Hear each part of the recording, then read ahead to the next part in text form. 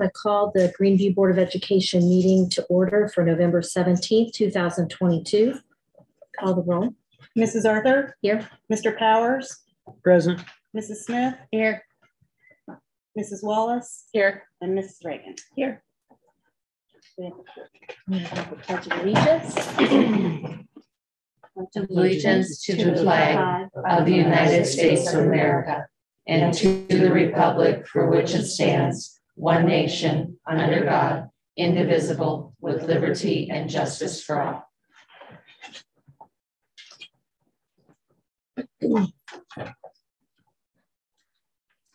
So do we have any public participation on the agenda items only at this time?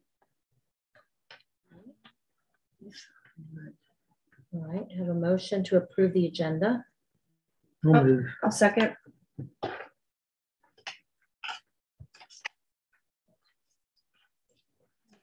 Mrs. Arthur? Yes. Mr. Powers? Yeah. Mrs. Smith? Yes. Mrs. Wallace? Yes. Mrs. Reagan? Yes. Motion passes. All right, at this time we have a special ed presentation. Well, hello, everyone. Welcome, Mr. George. Thank you so much. And we do have a PowerPoint. If we Get can, there. Yeah. Mr. Davis, do I need to do anything special to get us You rolling? need me to get you rolling. Oh, okay. Well, there we go. I'm getting there. Actions. All right, now to have this right, I go forward and backwards on here, right? Yeah. Okay. First, I just want to say thank you for giving us the opportunity to come here and speak. I had the opportunity to come and present to you guys last year to talk about how we've made a full transition to inclusion and co-teaching in our middle and high schools.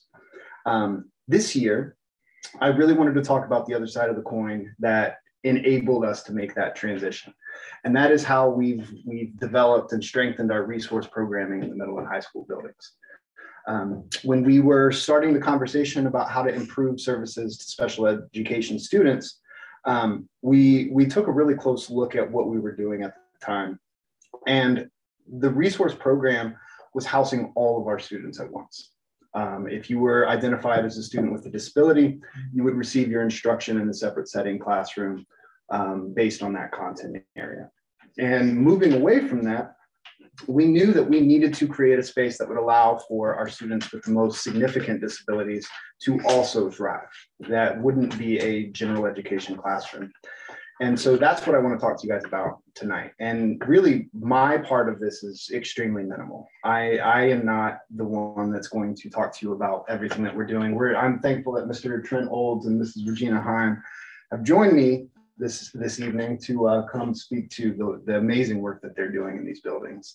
And no, not to forget Mrs. Arthur either. I'll let Mr. Olds do all the introductions, but I just want to again say thank you for the time. These are people doing really important work in our buildings, and I wanted to give them the opportunity to stand in front of you guys and show off, for lack of a better sense, how good and how amazing it's been for them. So let's start with my little bit here. So what is a resource classroom? A resource classroom is a separate setting classroom where special education programs delivered to students identified with disabilities, either individually or in a small group. They can look different in every building that you go into because the students that populate these classrooms are different and unique and individual. So our approach to educating them needs to be unique and individualized. Why is it essential for what we're doing? I kind of referenced that already. When we wanted to push our higher cognitively functioning special education students into those general education environments, we knew that we had a population in our schools that would not succeed in those environments. So in order for us to make that sort of a transition, we needed to create the space that allows for these students to thrive as well. That said, I'm going to now pass this off to Mrs. Heim, who's going to talk about the work that she's doing at the middle school. And you're going to get to see some of the faces that populate that classroom here. So Mrs. Heim, you just press that as you go through, and I'll be right here with you for anything you need, okay? Right. Good evening. For those that don't know me, I'm Regina Heim. I am the intervention specialist at the middle school. I believe this is about my 8th year at Greeneview. This is my 4th year in this classroom. I was both nervous and excited to start this. My background is in the multi-handicap classrooms. So I was excited to go back to my roots, to say. These are my wonderful students. And one of my aides, the other aide is now an art teacher, but I've had a lot of issues with attendance this year, so I didn't have a group picture. But these are my lovelies. Okay, so what were our goals when we started? It was to help the students who were on alternate assessment. These were the students who didn't participate in the general state testing. So, they took the alternate assessments. And so this allowed us to go to expand the opportunities for those individuals. We were in a smaller group setting than even the typical resource rooms that they were in. They were allowed to get all of their instruction for core classes in that small group setting, because prior to the start of my classroom, they were getting English or language arts and math in the resource setting. But we're going into the general ed classroom at the middle school level for science and social studies. So, they were trying to keep up with the gen ed students in the general ed curriculum. And some of them, with a lot of modifications, could be successful, but if they didn't get the right modifications, it was a struggle. And, it was very, some of the students knew that they were different and knew that they couldn't do the work. And so it was real difficult for them. So that allowed us to, give more individualized instruction down to their level. And use the extended standards instead of the regular standards. And with using the extended standards, we were able to purchase programs that focused on those extended standards.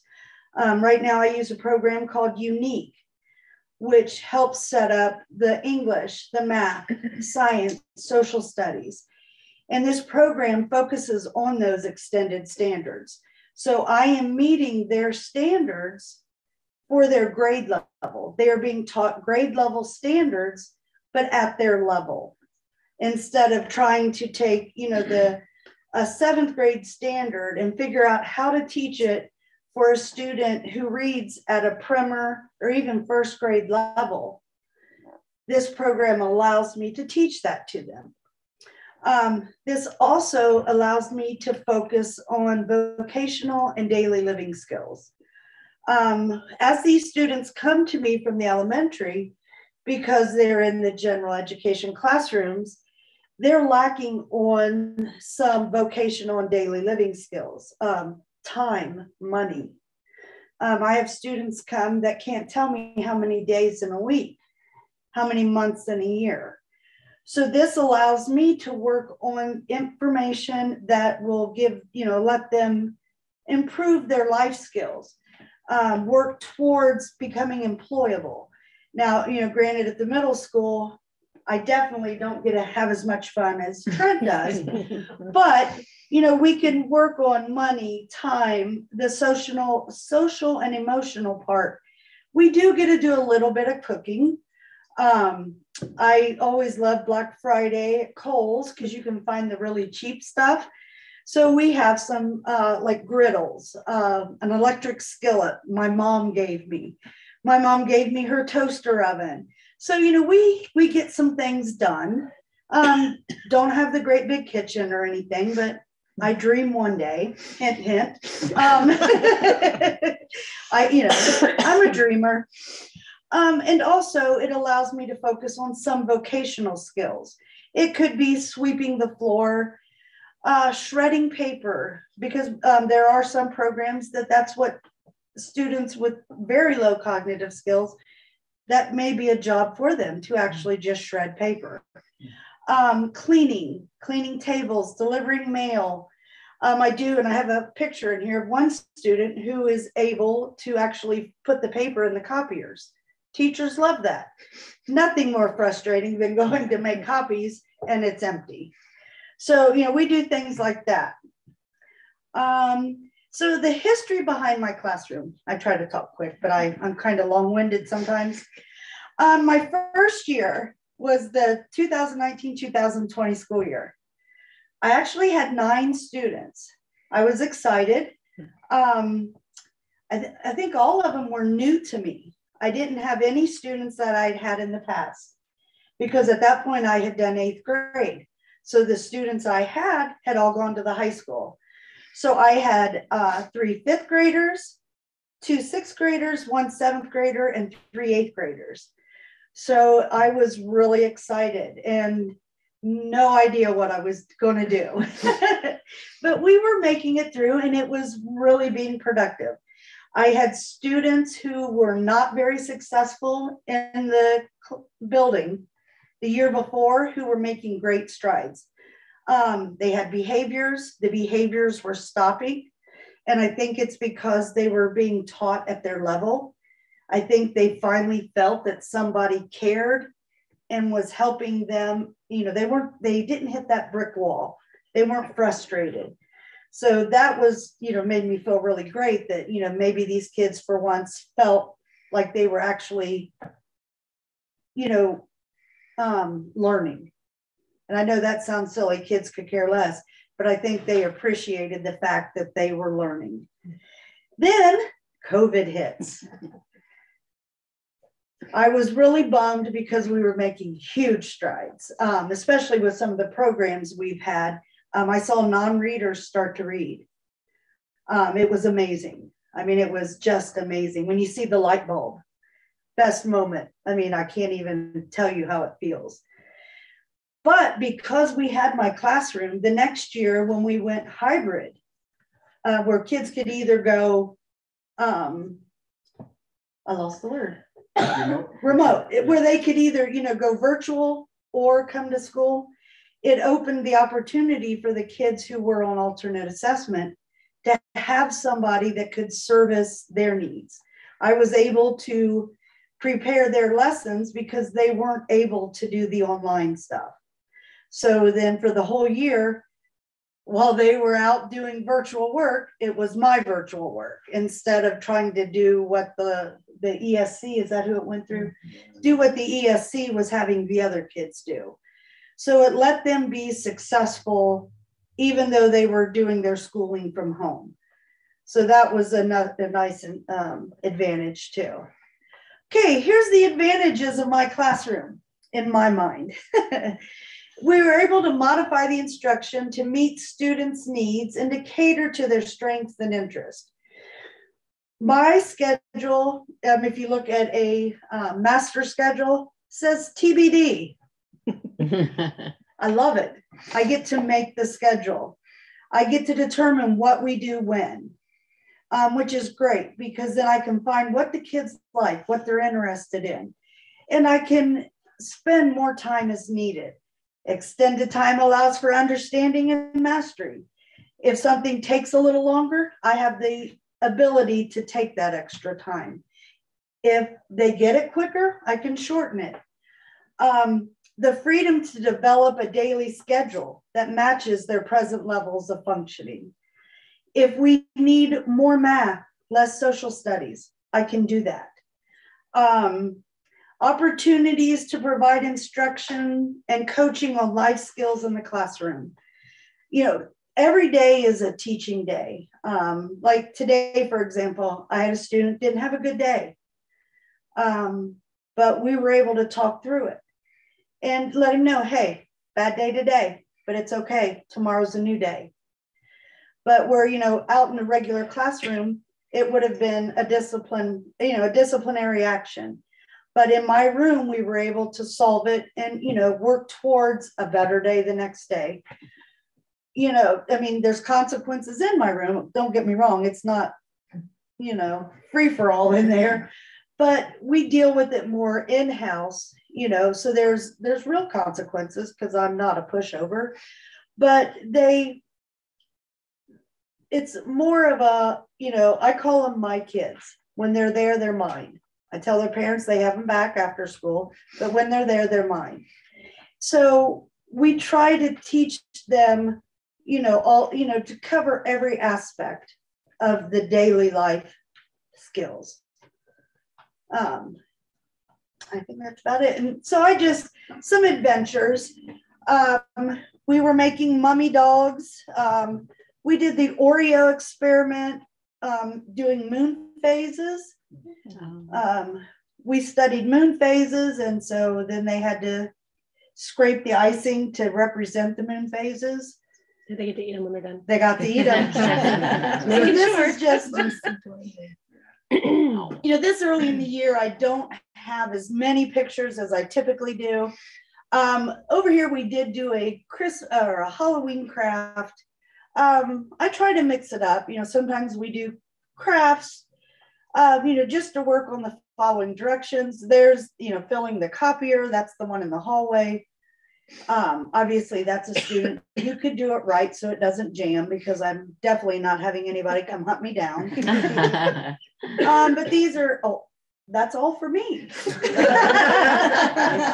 Before we transition to Mr. Old, I would just like to say, as Mrs. Heim was talking about the transition, you know, she was really the initiator for all of the work that we were able to start at the middle school. So her transition from 8th grade intervention specialist to now our kind of self-contained resource teacher at the middle school was the first step in allowing us to take some major strides in the special education service delivery that we've done. And then when we did get to that COVID year, the support and the close connection that those families were able to have, especially going into that next year. I mean, these were students who COVID was a real threat to them. These families were afraid to send their children to school for good reason. And they were able to feel confident about the decisions that they were making because of that close relationship that we were able to offer them. They know that they have somebody who cares about their kids. And if you know anybody who has a child with a disability, a significant cognitive disability, there requires a level of trust in the things that we are doing in these buildings that I can't even imagine. Some of these children are nonverbal, some of them, you know, so if you have a student that can't come back to you and let you know how their day went, you have to have nothing but faith in the services that are being provided to them when they leave you. And seeing what Mrs. Heim has been able to do and help us establish that relationship with these families has just been tremendous. So thank you, Regina, for everything. Appreciate that. To preface Mr. Old's, before he steps up here, we started the program at the middle school. We were able to develop a proof of concept for how that worked. And then I was able to take that to Mr. Kasner and say, you know, we have these students in your building. And right now, we're trying to fit a square peg into a round hole. You know, we need to create a square hole. Like, that's our responsibility. And so that's when we had the opportunity to bring Mr. Olds on board. And with his background and experience and working with his populations, just taken the work to the high school and ran with it. So the pipeline goes exactly from Regina to Trent. They use the same curriculum, they use the same programming. What Regina gets to start, Mr. Olds has the opportunity to take to the next level. So Trent, if you would. How does it work with the age differentiation though? So like if you've got your 4th grade, 5th grade, 6th grade, you've got all those kids together. Are you just, I mean, is the teacher, are you just focusing on their individual skill set and teaching them? Essentially, so the bell curve is drastic, right? I mean, this is not a large classroom. You can see everybody that Mr. Olds has right there. You see in Mrs. Heim's pictures, you saw every student that's in there, right? But the bell curve of ability is massive. Right. And so when Regina was speaking to the unique learning systems curriculum that we've invested in and are utilizing in these classrooms, that's one of the things that makes that functional for us. So what the unique curriculum does is provide them with a monthly template of lessons that are all unified and connected So this month, I would imagine next month is going to focus on holidays, right? That's, I don't know what else you would put in a December monthly lesson. What they do though, is they take that exact same content and they level it for us. So if you have I forget what the levels of differentiation are, but it's A to AA to all of that. And so every student sitting around this table could all be working on the same book, but yours could look exactly different from Inga's, right? So you might have a full page text that's telling the story, while Inga has pictures that she's working with, right? Or a picture on the page with one word that she's working on as she's developing her skills. So investing in the right stuff helps us move this forward too. And I think Mr. Olds can speak to that, because as we leaned into the curriculum, and we actually did training on it this week to really take that to the next level. Mr. Olds realized how much work he had been doing in trying to create everything from scratch and take that as far as he could. So to offload some of that work into that program that we invested in allows them to look at these students as individuals rather than spend their entire time trying to build curriculum for them. Great. So I hope that answers your Absolutely. question. Thank you. And it's divided by grade bands. So like, you know, I have I think I use a 6, 7, 8 grade was what I had because I had 6, 7, and 8th grade. Like he has a high school grade band, so it aligns those standards for those grade levels. Yeah, makes sense. Mr. Olds, floor is yours, sir. First off, thanks for your time, letting us come and speak to you. I think that Regina can attest to this. That you know, we have, you know, our crew. We're in our classroom. We don't get out much because we constantly spend so much time with our kids. So it's nice to be able to get out, talk about the kids and talk about what we're doing with them, because this is a population that if you don't keep your thumb on them, can go off the wayside. So I appreciate the time and letting us talk about these kids because they really are special. They offer a lot of unique abilities and, you know, different strengths, different weaknesses that we try to, you know, harness and make them into strengths. And so thank you for that. I also want to thank Mr. George for all of himself as a resource and all of the resources he provides. They're invaluable. I don't know, last year, it was the first year for our program at the high school. It's my first year at Greeneview. So not only was I getting to know a staff, I was also getting to know students, and I was developing a curriculum as we were going. So last year was a long year. It wasn't a bad year by any means. It was just very long. And if it wasn't for Mr. George, it could have felt a lot longer. But year two, we kind of hit the ground running since it's the second year with our kids. I want to thank Mr. Kasner for all the wisdom and thoughts that he shares, taking a vested interest in our kids, as well as Mr. Ty, who handles, you know, our assistant principal. And I also want to thank Beth Arthur. Beth back there came tonight. She's our full-time paraprofessional in the classroom, and she's absolutely phenomenal. If you don't know Beth, you should. The things that she's capable of doing and the things that she's capable of getting out of students is amazing. So we really got a good thing going. And just we'll highlight some of the things as we go through the presentation. We'll tell you what we do, what we're about, what our focus is, and where we want these students to go. So that's my crew. So our goal is to build a community of learners that focuses on real world skills. And we do that by providing coursework and real world experiences in the classroom and outside of the classroom to give them needed job skills that they can translate into a potential career. So in a nutshell, my job is to get these kids work ready. We want them to be able to graduate from Greeneview High School and have the skills needed to be able to go work at a job. And would we like for them to be college bound? Absolutely. Some will be. Tommy in the lower right-hand corner, bound and determined to go to Ohio State, and he will, and he'll be very successful.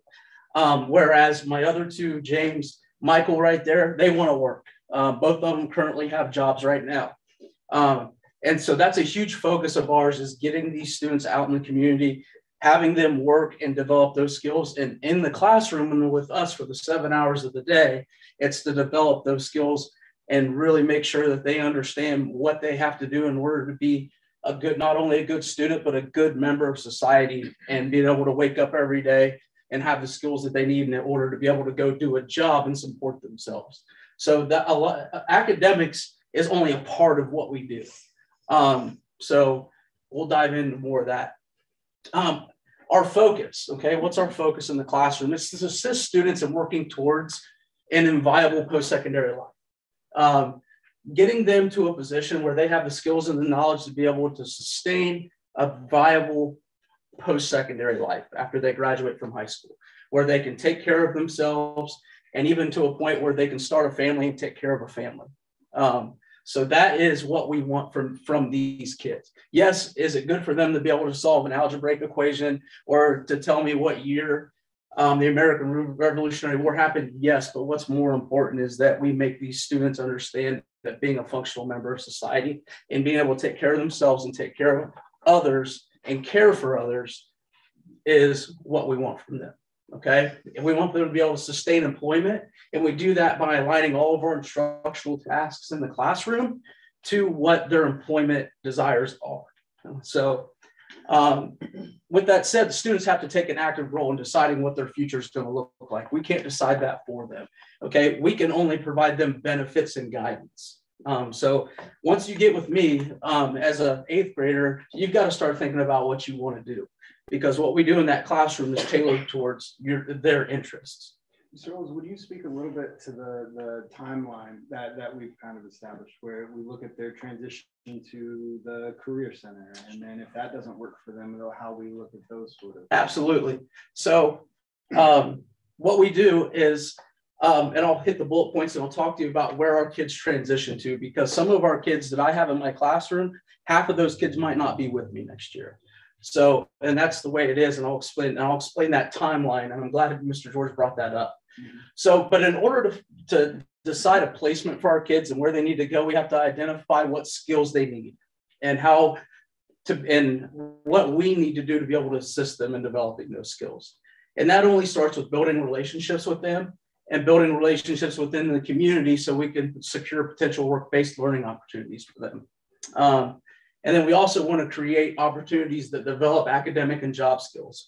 And we want them to make sure that they're making progress towards their transitional goals. And so transitional goals. In our program, you come in as an 8th grader. You are undoubtedly going to be with us with Miss Arthur and I, and Mrs. Bryant. She's our part-time paraprofessional in the classroom. They'll come with us. You're with us for 8th, 9th, and 10th grade. Once your 10th grade year ends, you need to start thinking about what you want to do. We would love to be able to push kids to the Career Center. Okay, I had 2 seniors last year and 3 students in my class that went to the Career Center. 3 of those were sophomores that went as juniors, and then a senior that graduated that went into Career X. So 4 of our students last year went to the Career Center. So we had a rather large group last year, 13, 14 kids in our class. So when you're a 10th grader, you need to decide if you want to go to the Career Center and what you want to study. And then we will help them get into the Career Center. Also, when they turn 16, we try to find them a job out in the community. And we hook them up with services through Greene County Developmental Disabilities and opportunities for Ohioans with disabilities. So I work in conjunction with a gentleman named Phil Penrod, who will come in when the students are 16 years old, and they'll do basically an intake with the family, and they'll start looking for job placements for these students while they're in high school. And as of right now, we have 4 students in our class that have job placements that are working. One of our students just got hired at McDonald's 2 days ago. So that's what we're working towards. If they don't want to go to the Career Center by the time they're junior year, then the goal is to get them graduated at Greeneview High School. And we want to push them in the direction with the help of Greene County Board of Developmental Disabilities and opportunities for Ohioans with disabilities, link them with connections, and we want to get them out into the world and working. And what those organizations do is they help support independent living, and making sure that they are transitioning things that us teachers can't help with outside of the classroom. That's what they help them with, was transitioning to life when they graduate, and have us as resources until they don't have anybody when they graduate. And that's where they pick up where we leave off.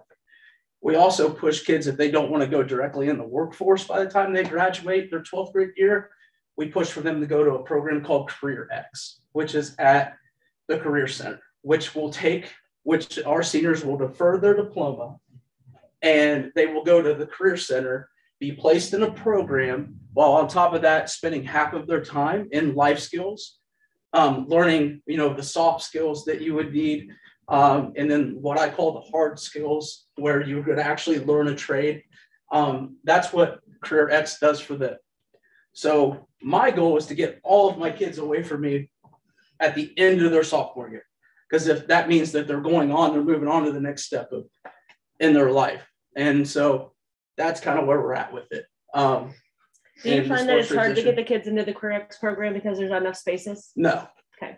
Because we had to add a secondary classroom. We had to do a second set of children. Did you? 2 years ago at the Career Center because we didn't have enough spaces. Really? So in my experience with that, our kids, because of the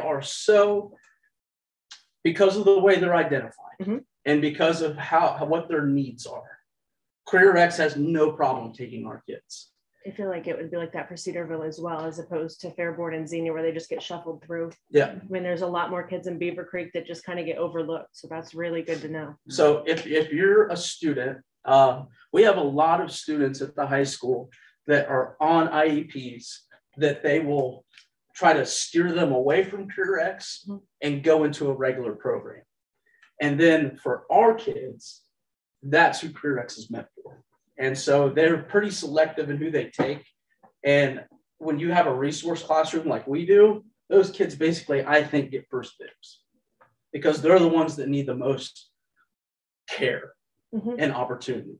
Well, they even do joint programs too. I mean, like the physical education component where they're doing, the football coach is the teacher at the Career Center from Xenia. He teaches at the Career Center. Okay. They do a joint class with the Career X kids and teach them health skills and how to lift and how to work out and safe ways to do things, so that they learn to take care of themselves and their bodies in day-to-day activities, instead of just assuming that, they're going to know how to do it. I mean, they work together, and it's a goal of the program and it's a goal of Career X to work together. And there's a lot of that overlap. So the students in the regular labs are teaching the Career X students together, and they're all benefiting from that. So do you know how long Cedarville high schools had their resource classroom? Okay. I don't know. So that's definitely one of our goals. This is our second year. Do you mind if I please kind of speak to some of that? One of the things that I've seen, and this was a passion of mine when I accepted this job at Greeneview, was to try to build the opportunities that we're providing this population. And what I see the difference being now for us, especially with Trent being on board, there's students, all the students that you saw in that picture had the potential to be overlooked even in our high school. Like I said, it was the square peg round hole thing. When we were educating all the students, even a student with a specific learning disability in reading in the same classroom with a multiple disabled, autistic student, none of those kids were getting exactly what they needed. So now that we can specialize and we can see those students as individuals, the students on that other end of the spectrum are getting the support from teachers, qualified, certified teachers that can focus their energies on them. So those students are getting a level of support that is empowering them and raising that level of what they're doing and accomplishing. That does make them, I think, very, very enticing candidates. The Career X students come to our board meetings and speak to us about what they're working on. It's great. They learn presentation skills. They learn how to go out into society, how to take care of themselves, how to take care of others. I mean, they are some of the most genuine and kind-hearted individuals we have ever seen at that school. It's tremendous. And it's a tremendous program. It really is. But the thing that I see as the benefit to what we're doing now is that Trent can advocate for these kids. That's great. And we can see this from the beginning. We can start preparing them for a Career X application in 8th grade. That's amazing. When before we were having these conversations in the middle of their 10th grade year. You know, do you want to go here? Are you interested in that? Do we think you're capable of that? You know, we were having all these conversations way too late. And so now that we can have a clear vision for what is the opportunity to look like, you know, what are the different pathways that you can go down, and we've already built that into place, we can lead them in that direction rather than try to follow them and push them where we want them to go. So sorry to step in on your space there, Mr. Olds, but please continue. I mean, obviously, I mean, it takes a village with these students. You know, I saw Brenda here tonight who takes a really active approach with our kids too. So it takes a village. So moving on, the first thing we wanted to do when in this program, when our students come in, is we want to create a sense of community. Okay. And we need to do that by building strong relationships with them. And in order to do that, we have to invest and actually show interest in their interests and their strengths. And over the course of time, we identify their needs. And we do that by having conversations with students themselves, the parents, and their previous teachers. Throughout the year, I would argue that Regina and I probably have more contact with parents than any other teacher in each building. I would argue that we do. So we communicate with the families early on, and it's continuous throughout the year. And if we as educators of a resource classroom are not inviting and welcoming parent feedback, then we don't need to be doing what we're doing. And so the parents have a huge say in what's going on with these students.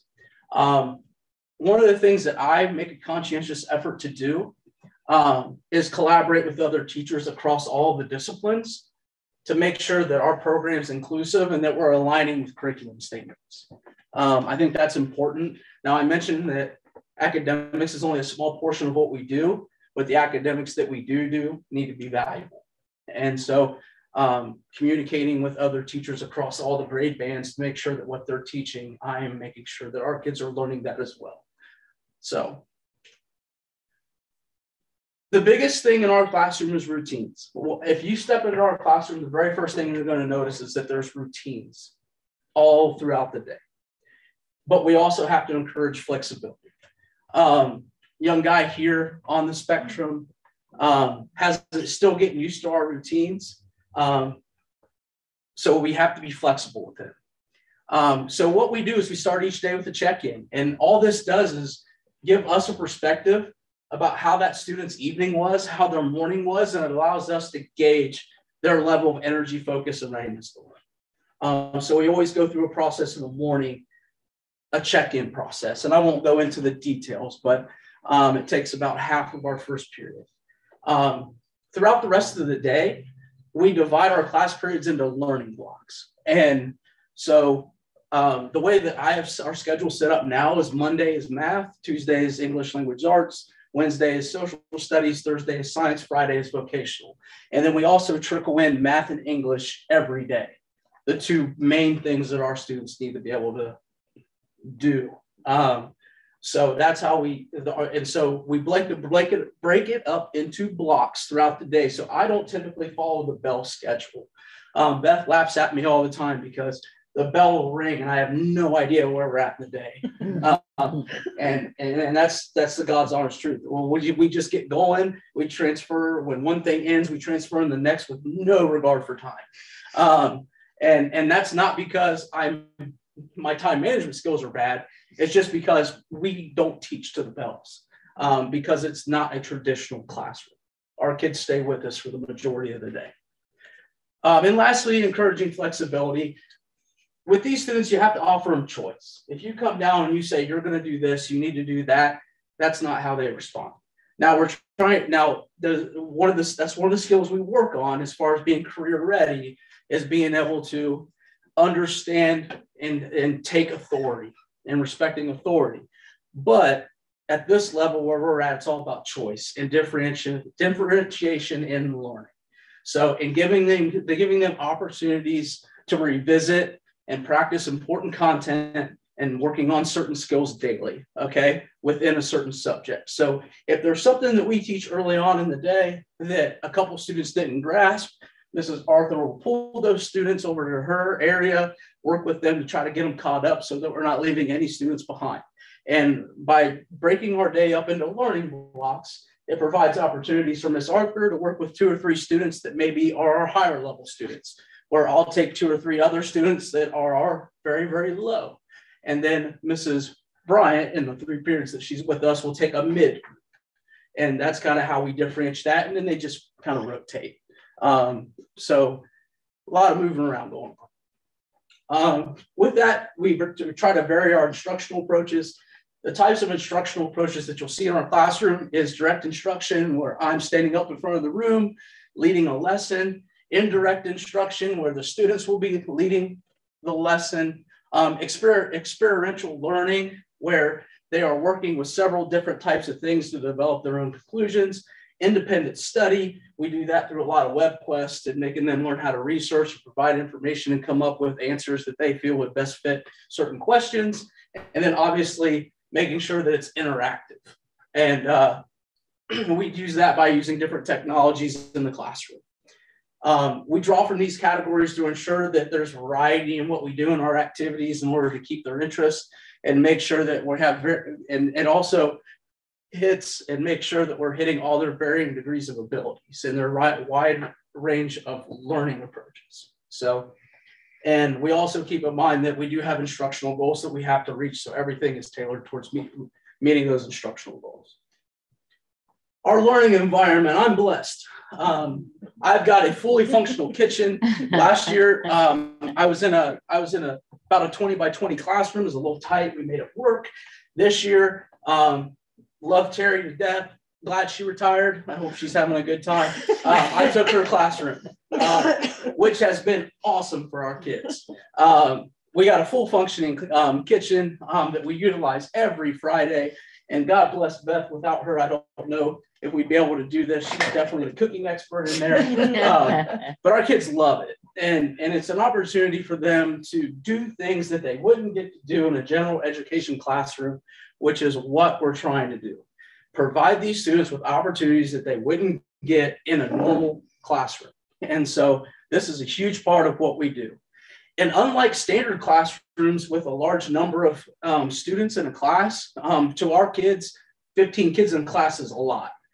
They are shy, they are quiet, they like small groups, it's where they're comfortable. So if they walk into a classroom of 15 kids, that's a lot. We're fortunate to have a student-teacher ratio of 3 to 1, which provides a positive and supportive environment. And it's very, very good for academic, personal, and social development. Which are areas that we work on with our students. Sorry, my nose started running. Designed to provide struggling students. Yeah, our classroom's designed to provide struggling students with an alternative setting to learn. Plain and simple. And we do that through enhanced specialization, providing academic support, and providing interventions where their needs can be met. That they wouldn't be able to get in a general education classroom. So individualized instruction, that's the nice thing about what we do. We can support them in all academic areas with a focus on real world applications. Because of the low number of students in the low student to teacher ratio, we can incorporate some type of real world skills and essential skills into every lesson that we take because we're teaching to the kids. We very rarely have to lecture to a whole group. And so we're always ready to provide opportunities for behavior interventions, development of social skills, and providing emotional support. Big thing we did, developing executive functioning skills like time management, organization, and planning. Those things that they're going to need to be able to do in order to secure a job. And providing remedial instruction on topics that they didn't quite grasp the first time. Last 2 slides, we focus on life skills, which is those soft skills that students are learning: self-awareness, balancing work and personal life, stress and anger management, attitude, money management, standards for dress. So preparing these students that there's more than just working hard, you've got to act the part too. And there's a certain way that you have to act in certain settings And that's what and you've got to have some depth of knowledge of what requires you to be a good employee. And that's where we look at working on those soft skills. And then lastly, skills enhancement. Working with them on making good decision making, being problem solvers, being able to communicate wants and needs, struggles, learn how to multitask, and then standards for professionalism.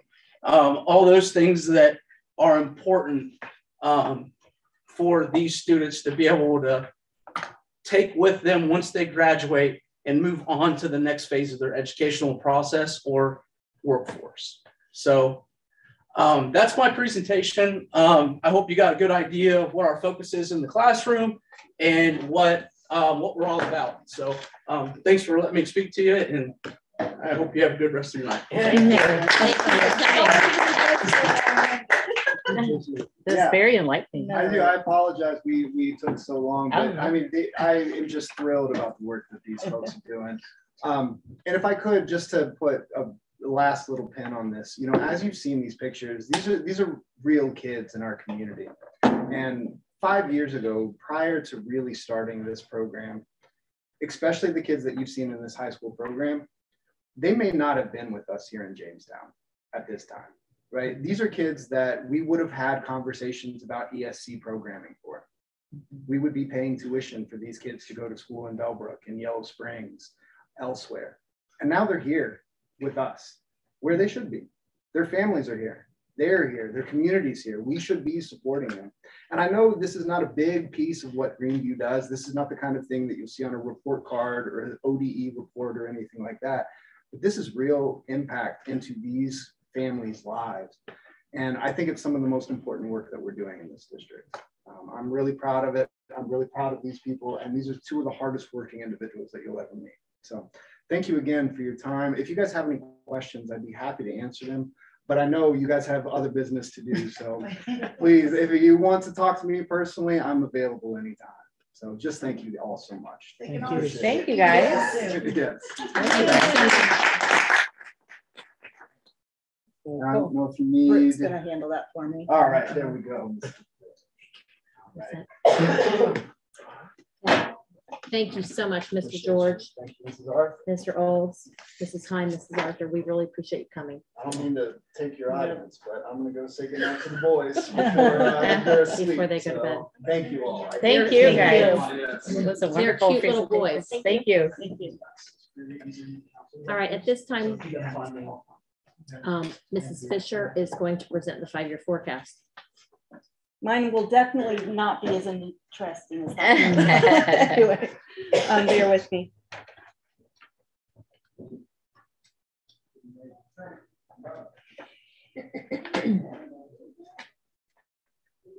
Each of you has a copy of the 5-year forecast and the assumptions in your folder.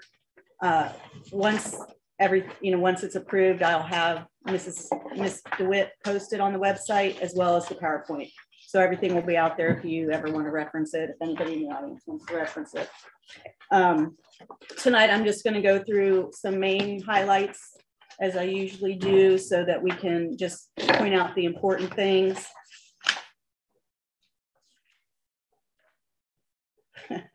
The forecast is required to be presented, as you know, that by the end of November, and then there is an update provided by the end of May.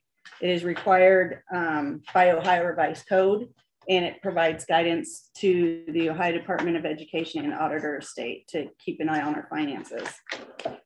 We look at historical trends, what's happened in the district in the past, and then what's currently happening in the economy today.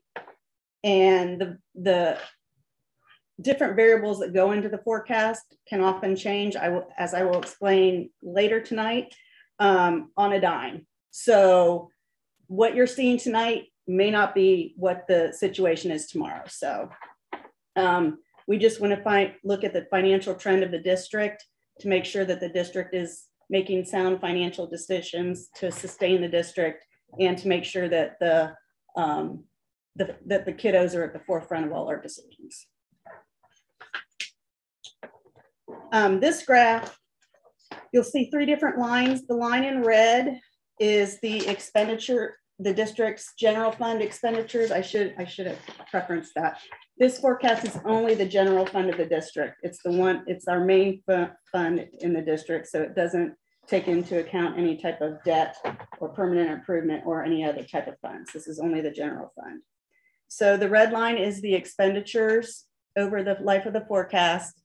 The blue line are our revenues, and then the green line is the cash balance of the district. As you can see, the red line is always above the blue line, which means that the district is deficit spending, and that's going to cause our cash balance to continue to go down. The projections show a deficit fund balance of 1.4 million in fiscal year 27.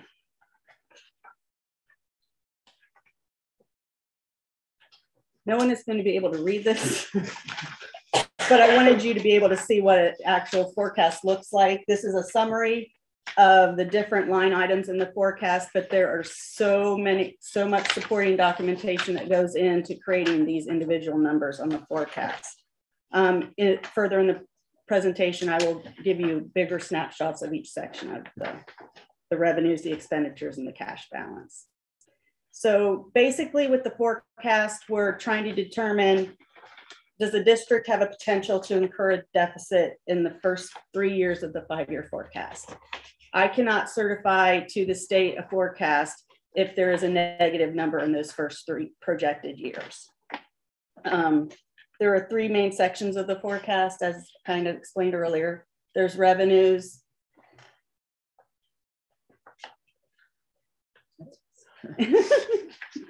There's revenues and other financing sources, there are expenditures and other financing uses, and then the cash balance. This gives you, the next slide shows a snapshot of our revenues broken down by the different categories that the district has. Property taxes, income taxes, grants, and then other financing sources. This pie chart gives you an overview of all the different revenue categories in the general fund and what percentage of total revenues each category is. You can see the state foundation amount, which is the amount we get for our school state funding, is 43.39% of our entire revenue. That's nearly 50%, which is a significant area of risk because sorry, lost my train of thought there. The risk comes into our forecast in fiscal year 24 and beyond, because the new state funding formula was approved, and it was approved for fiscal years 22 and 23 only. So depending on what happens with the next budget, they could decide to eliminate that funding or formula completely. They can decrease it, or they may even increase it. So we really need to keep an eye on what happens with the next budget come in next year. When do you know when we'll know? They'll take it, the governor will present it February, March timeframe, and it'll go through the House, it'll go through the Senate, and then it'll go through all the different committees, but he's required to sign it by June 30th. Okay. So it's kind of a waiting game. So due to that fact, I just kept our state funding levels basically level for the entire life of the forecast. Our income tax collection was up 13.21% in fiscal year 22 over fiscal year 21. We projected an annual growth rate of 9.16% for fiscal year 23, but then we've kind of taken it back down to 2% in every year thereafter. So it's coming back up after pre-pandemic or after pandemic levels.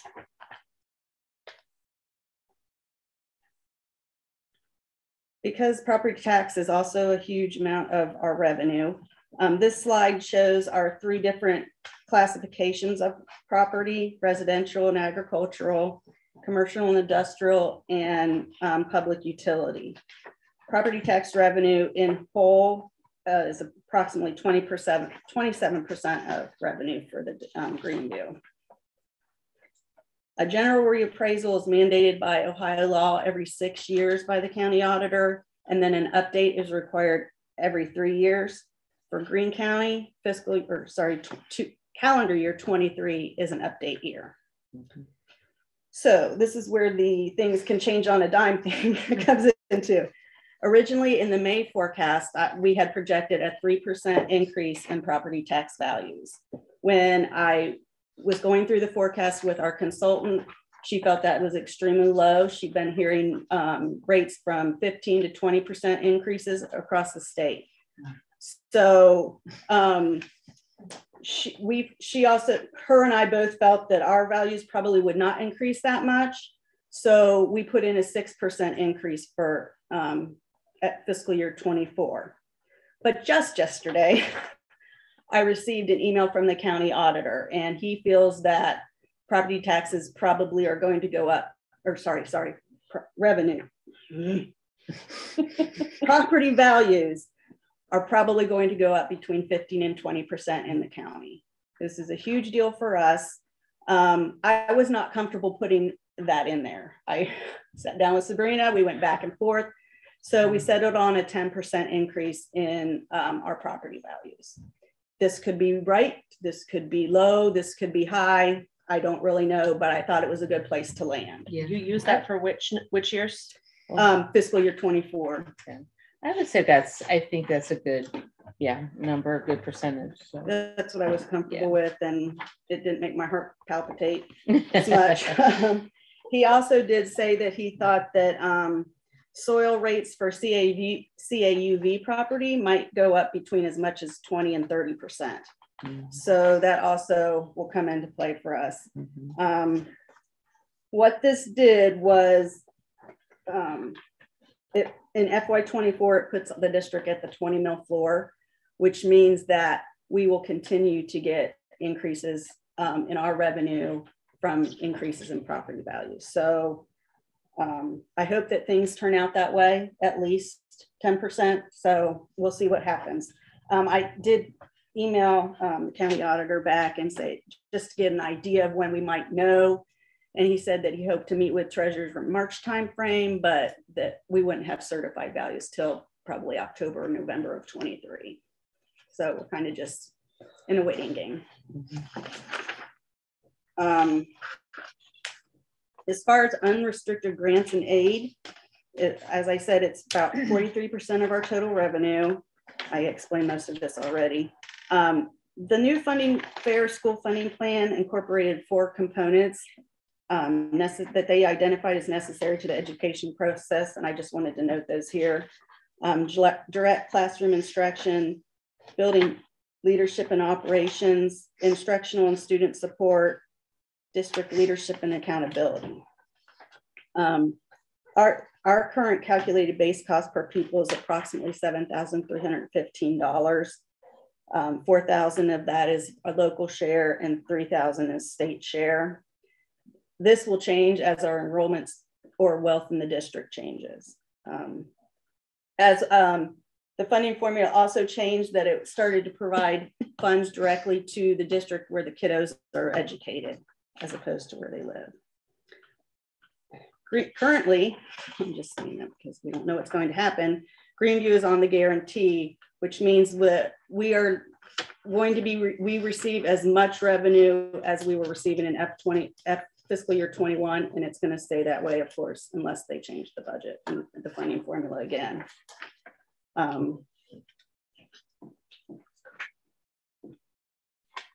This is just a quick snapshot of the district enrollment comparison, enrollment versus the average daily membership. And you can see in FY23, there's a slight projected increase, which I think kind of is what OFCC is projecting as well. So it's based on the students enrolled in our district, plus those that, the funding is based on the students that are enrolled in our district, plus those that attend elsewhere through open enrollments, community schools, STEM schools, and the scholarship programs. So why are they projecting a higher enrollment number? Just because are there like a lot of younger like kiddos coming up? I think so, yeah. Oh, okay. But I mean, it's just slight. You can just see it slight and goes down and goes back up. It's, yeah, you never know. Okay. Yeah, you never know. So this next section is a snapshot of the district's expenditures broken again down by the different categories. We have personal services, which is your salaries, employee benefits, purchase services, supplies and materials, capital outlay, debt service, so forth.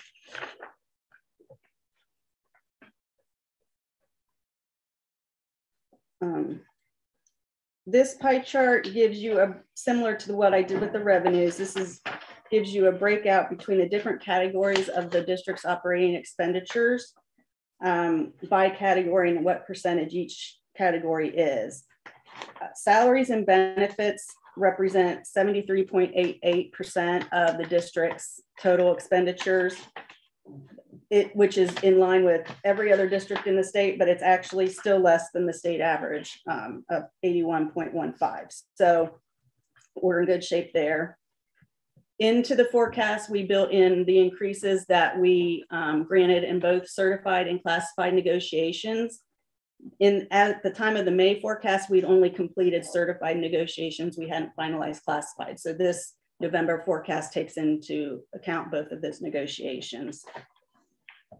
The benefits, bless you. The benefits include the STRS and SERS, which is the retirement, health and dental insurance, workers' comp, unemployment, and Medicare. STRS and SERS and Medicare are based on salary, so as the wages increase, those are going to increase as well. Some more good news that we received. Greeneview is part of the EPC Insurance Consortium, and in May they had told most districts to predict or project about a 10% increase in health insurance premiums. Well, when we got our rates back, we only had a 2% increase. So that was fabulous. Right. It was great news for us. I don't anticipate that we'll be that lucky again. So for the remainder of, for FY23, we have the 2% in there, but for the remainder of the forecast, I did go back up to a 10% increase each year.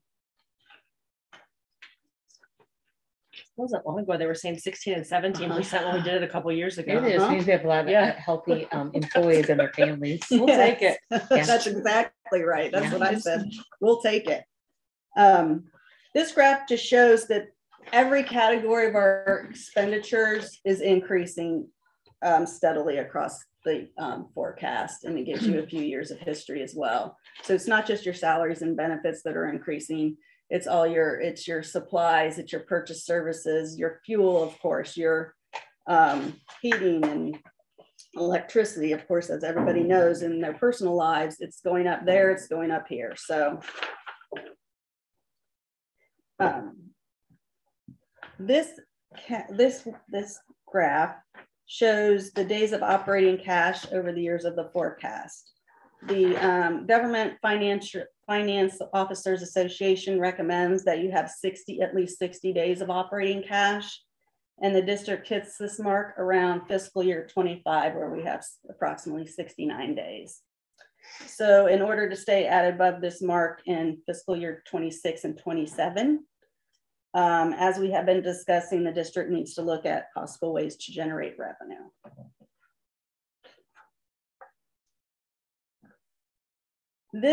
What I wanted to do here, the top portion of the screen is the November forecast, and then the bottom portion of the screen is the May forecast. So the circled items, you can see that change in property values. We had a negative balance in fiscal year 26 of almost 2.57 million. But with that change in property values, that becomes a positive 1 million. So let's just keep our fingers crossed that it continues that way.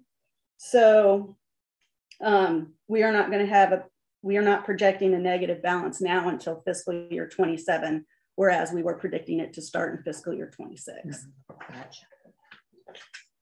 So just to summarize kind of everything, income tax collection rate is increasing from the pandemic reductions. Our real estate values are steady, and we just have to wait and see what happens in our update for 23. We have to keep an eye on the budget for 24 and 25 and 26, 27 to see how that affects how the state's going to handle school funding. And then as we've noticed, expenditures still continue to trend higher than our revenues. So our cash balance is going to continue to decrease. And so what this means, we'd all but planned to put some type of levy on in May. So I think some discussions have to happen between the board and with our municipal advisors if maybe we can hold off a little bit on that. But again, it's just kind of going to depend on what happens tomorrow and in the future. But we're going to reach out to a bunch of people to get some opinions on that and see where we can land. So your discussion with the auditor that happened post Tuesday. I mean, it was just yesterday. Yesterday. I was going to say, because Tuesday was totally different. Exactly. And tomorrow may be different. So, and so I kind of just wanted to say as my final note that this is only good as of today. Okay. And the goal is to be realistic, and I feel that we've done that. So it's impossible to predict it entirely accurately, but we do the best that we can. So I get it. Does anybody have any questions? Thank you. Thank you so much, Mrs. Fisher. Right, great job. At this time, we'll have the treasurer's report. A, approve the minutes of the regular board meeting October 20th, 2022. B, approve the October financial reports. C, approve October month-end advances. D, approve donations as listed. Greeneview Music Boosters to Greeneview High School Drama Club, $35.63 to help with the cost of engraving a plaque for drama club members. And Mark and Ann Gordon to the Terry Pickering Scholarship, $75 donation. E, approve new student activity fund, Giving Club at the middle school. The Giving Club at the middle school. F, approve amended estimated receipts for October 2022. G, approve amended appropriations for October 2022. H, approve the 5-year forecast as of November 30th, 2022. I, approve treasurer's report A through H as presented. Are there any questions on anything on the treasurer section? Do I have a motion? I'll move. I'll second. Okay, Mr. Powers. Yeah. And Mrs. Reagan. Yes. Mrs. Smith. Yes. Mrs. Wallace. Yes. Mrs. Arthur. Yes. Motion passes. This time we'll have a superintendent's update, teaching and learning facilities and operations. Thank you, Madam President. I apologize for my voice this evening. I'll start with teaching and learning. Last week, our district leadership team met, and 3 areas that we focused on. First were our student outcomes, how our students continue to perform, and then to draw some conclusions and look across buildings to see where we might have some commonalities and patterns. Those vertical conversations are very healthy. And we've identified that also we not only need to have them at the district level, but really at the grade levels and among classrooms as well. We also started talking about the systems you'll hear me talk about as we look at teaching and learning work, that really it's about how the system, how adult implementation pieces and student outcomes all work really in combination with one another to support student success. So we're really in a routine now, we're really in a groove with the DLT. Also at the last meeting, we started talking about goal 3, the social emotional piece, and how that has impact on students' readiness to learn. Believe it or not, it's hard to believe. In fact, with the holidays approaching, that's hard to believe too, but our winter benchmarking window is approaching. So we'll be assessing students again, our second kind of like dipstick check to see how students are performing with our benchmarking assessments. I continue to work with Mrs. Leah Godlove, who is taking a teacher leadership role as a gifted intervention specialist in our district, and really improving our gifted service model to make sure that it's addressing the specific needs of our students, that we are also looking at talent development opportunities and making sure that we have a continuum of service, much like our special education model, also for our gifted students. I'm also meeting with Chris Perry, who's our new school psychologist, and really different from, I think, what happens and maybe even well-intended in a traditional school psychologist role, is to make sure that he's not just really working on testing kids, but through that interview process and having him on board. One of the things that was attractive to me was that he has strong knowledge and skill set in intervention and response to intervention and how to support students. So he is yet another leader among us that can support student not only their academic wellness, but also have social emotional ideas too for intervention. So whether he's working with teachers or working with administrators already is a huge asset to our district. We're also starting to have beginning conversations about our science curriculum. It's time for us to especially update in grades 4 through 12. So one of our instructional coaches, Amy Adkins, is working with our science teachers on that. 2 other areas that we're looking at most intensely with core instruction are elementary math, as well as writing across the entire district. So those are kind of the curriculum pieces that are on our dashboard. As an aside, kind of somewhat related, though, I just wanted to give a shout out. We had our elementary program tonight at the elementary building. And I know that really going through the last 2 years, especially with COVID, has been difficult, especially for our elementary families that I know want to be involved and want to be engaged with students. So, you know, we're having programs again. There's been a change in leadership of PTO at the elementary. I know Mr. Hayes is working on that, so our PTO can get back and more engaged and more involved again. And I also understand there might be some volunteer opportunities. So I did want to give a nod to that as we're starting to get back to our old routines post-COVID. And also some celebrations are Q1 student celebrations. So at the middle school, they celebrate or they acknowledge students by month. In the month of September, the fourth grade student that they recognized was Madeline Mikesell. 5th grade is Kenley Guess. 6th grade, Bryson Levin. 7th grade, Reagan Montgomery. In October, 4th grade student to be recognized, Tucker Guess. 5th grade, Dylan Caius, I might not have pronounced that correctly. 6th grade, Jaden Thompson. 7th grade, Brady Robinson. And students of the quarter at the high school, 8th grade, Braylon Mikesell. 9th grade, Addie Green. 10th grade, Campbell Newman. 11th grade, Sam Buford. And 12th grade, Emma Vick. Onto the facilities portion, our bus garage project is still on schedule. All of the groundwork is done, and we are still set on December 7th for the foundation to be poured, and then the following week to have the units set. Electrical and plumbing will follow, and then we'll be looking to do the trenching work that will take place after everything is set. We have replaced speakers at the football stadium here, a job that should have been done or is past due, I should say. So that job has been completed. We're also looking into, I understand that the middle school stadium speakers also need to be improved. We'll be sure to replace those and also look at our options for middle school and high school ball field softball and baseball.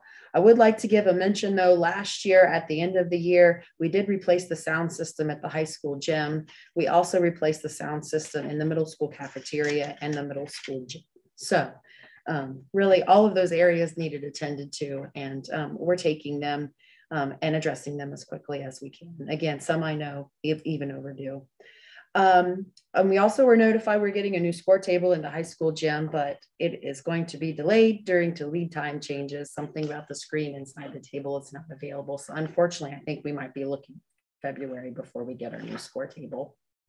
They pour concrete in this colder weather. What? They are at my work. Really? Yeah, I'd say the ground's still warm. Talking outside of my lane, but yeah, I mean, we're still full under construction. They're doing everything you can possibly imagine right now. Every day is a new pouring of something. That's all right. No, good question. I am thinking positively though, and I want to stick to our timeline, Mr. Powers. SHP continues to work on the design phase of the high school vestibule, which I think is really at its final stages, but also understand this is just the design phase. So then we'll have to make decisions regarding planning and the actual construction of that project. And I was told by the middle of November, we'd hear about the other safety grants. So I'm hopeful to hear from the state at any time. Our second community advisory team meeting was held this week on Tuesday night, and we just sifted through and really prioritized the community values that we had started discussion about at the last meeting and further developed the conceptual facility plan options. I don't know how much narrowing we did, but there was really great conversation about what the options are about our property and also about some of the other additional pieces that we might be considering outside of using state funding. And just as to kind of talking about OFCC and enrollment projections, there was actually, to our surprise, really the state's trend has been to present to districts enrollment that was actually going down. It really has been the trend for quite some time. So we were kind of surprised to see that the trends are starting to come up. So really actually quite pleased with the enrollment projections. And we have a meeting on Monday, a virtual meeting on Monday to talk about the projections. And now that we have true enrollment numbers that have been approved, to start now assigning dollars to what that means. So back to kind of talking about all of the facility options, now we'll start to be able to, like I said, attach some dollar amounts to that. So that will move the conversation along. Do they allow for any, how would you say, leeway if we are projecting with the condo development percentage of increase prior to that we can apply for? I do not believe so. So some of the conversation already, at least at the steering committee level, is that whatever we do and plan for needs to be flexible enough that there could be additions, if you will, or that, you know, we put ourselves in, it makes me think about the middle school. We put ourselves in a position such that if we ever needed to add it to it, this is what it could look like. So I just think in terms of our planning and as we design and move through the process, we need to keep in mind just what that could look like if we had to add to or enlarge. And then the other piece is also on Monday, I'm looking forward to meeting with someone from SHP, Inga and I are as well, to look at some voter analytics, to start to understand how we might be able to strategize also as we look at, you know, the potential, the master facilities and other ways in which we might need to generate revenue. And just remember that our greeneview.com is the link that anyone and everyone can stay updated on the community advisory team meetings, the CAP meetings. It's on our website. Second quarter postcards should have been received. You have one here tonight. So just wanted to bring that to your attention. Another celebration on November 3rd. Greeneview was highlighted in the Dayton Daily News and caught a pretty big spread there of our football team and the community advisory team. And we've got, I think this is the medical detectives class at the middle school and then the pink night here. So yeah, I was kind of happy about all the press literally we got there on that page. So wanted to share that with you. I attended the OSBA conference on Monday and spent some time in sessions about design build and strategic planning, and also just about like the rules and regulations from Bricker and Eckler on levy work, etc. So it was good to be able, while we're going through some of those pieces, attend some sessions that were helpful to me. The auditors are in this week. So this is Inga's big week with a 5-year forecast and the auditors in the office. So hopefully they finish up on Friday. Unfortunately, I have to report that it looks like that we're going to have an open board vacancy, and that has been posted. The application for a seat has been posted to our website. I know that there are probably additional questions associated with that, and I'm gonna share that with the board here. With the open vacancy, the seat is actually going to be appointed. Right now, the draft of the plan is that we would conduct interviews based on those applications at the regular executive session at the regular board meeting on December 15th. The actual appointment of the new position we are hopeful to have at the January 12th organizational meeting. And then that appointment would last technically through that year, January 1, 2024. Yeah. So if the individual who is appointed wanted to maintain the board position, then they would have to run in the special election in November of 23, if you're following me. And then that individual once they won the special election, then would serve the remainder of Angela's term, which is an additional 2 years, concluding on December 31st, 2025, if I have all of my years right. So there are a lot of questions, I understand, probably with how this process is going to look. Run again. They would run again on you. Right. Teresa would run again. Why are you you and I putting run so? in 23? I mean, weren't we supposed to? You just have one year, No. right? We're just on our first one. Laura- We're on the she's same. on her first. Yeah, three. so she, so So- Sabrina has her Teresa and I are on dates the right. same. So think she, I think her I do. position will revert to your. I say. Because I would have to Time period. rerun again next summer, same as You and I yours. rerun next. But they time. Yeah. would only run next year for that 2-year term, and then they would be still On the back same rotation schedule. again. They'd be back with you two. Yeah. Yeah, and then just for also inquiring minds, that a board member serve a 4-year term. Mhm. So But dang, you're retired, you're resigning awfully early here. Are you leaving it? Are you skipping town? Like now? No, not quite yet, but all right. Just a few more things. Make sure to check out our community events and opportunities, which is a new section of our website that is go online, where you can see where you can participate in community events throughout the community, not just school events, but other community events. We've also made a concerted effort to post more celebrations and information on our Facebook page, to making sure that we can, share all of our celebrations and make sure that we're telling our story. And just lastly, please, a belated happy Veterans Day to all those brave men and women who served and continue to serve in the armed forces. Our school activities were a huge success and very well attended, which they always are. But it was really great. It was really great to see all of our veterans in the district last week.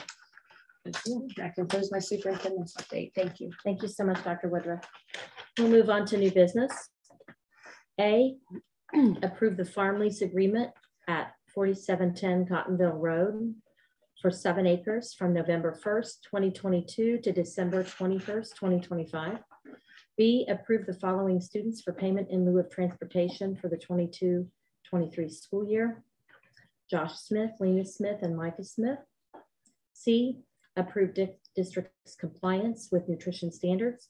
And D, approve the new business items A through C as presented.